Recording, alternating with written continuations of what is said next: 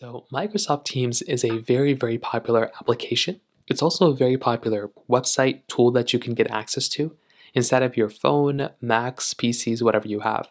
And I'll show you exactly how to use Microsoft Teams. Now, this is what the application looks like. When you go ahead and download it for the first time, this is what the application will give you. Now, sometimes your work or your organization might give you a Teams link to sign into with your email, so make sure you sign into it with the appropriate email. At the very top, you'll have your search bar, and then you'll have different chats that you can go and have with people. Typically, like with any Teams chat, even with mine that's more populated, you'll just have a bunch of chats that are right here. So you can go through and you can quickly tap into a chat and you can message somebody. So if I click on new message, I can go through and I can search for somebody to go and message. I can go and search with somebody in my organization to message as well. So you do have all that information right here, which is actually something cool. And you can quickly click meet at the very top if you want to meet now or join with a meeting ID. At the bottom, you'll start to see a few more things. The new message icon will allow you to quickly create a new message to somebody within your organization. If you have their information or name, you can just search for them here. Then you have a couple of tabs at the bottom. The chat tab will allow you to come right into your chats. So this is your main page of all the chats that you're into. Your communities, if you click here, these are going to be a little other areas where you can go through and kind of organize and create a community with. So if you tap here, you can go and create a community for school. You can create your own Teams link, and same thing for all these other ones too. So if you're a company and you want to make your own organization, you can just click into here and create your own Teams channel, and then you can have people add and come into that Teams channel from there. You can also tap on calendar right here if you want other people to basically be able to see your particular, if you just want to see your calendar and what you have going on in that day.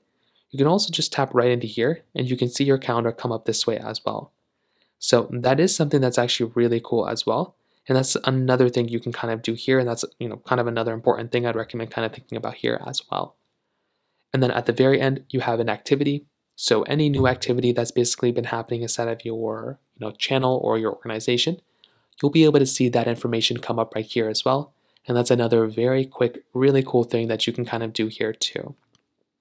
At the very top left, if you click here, you'll see that there's a couple of things. One, you'll have your team's email at the very top.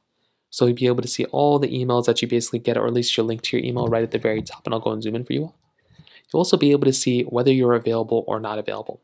What this basically means is if you want people to see that you're online, you can go ahead and tap into here and say that you're available or that you're busy.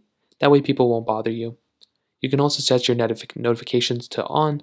You can go into your team's settings here and modify a lot more options, which is another really quick and easy thing you can do here as well.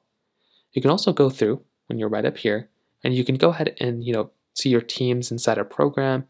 You can invite other people to teams. You can see your saved and your files, and you can even add another account if you want to. If you have another Microsoft account, you can go and click into here and add someone else inside of an account as well. So that's basically a high level how to use Microsoft Teams. It's super basic. It really isn't super complicated. And it is a really nice type of application that a lot of people use, especially a lot of companies use in order to kind of, it's like a Slack channel basically. So that's basically how to do it. If you have any other thoughts or questions, please let me know in the comment section below. Hit the like button, that'll mean so much, but definitely hit that subscribe button. More importantly than everything else, I love every single one of you guys. Hopefully I'll catch you guys in the next video. Peace out till then.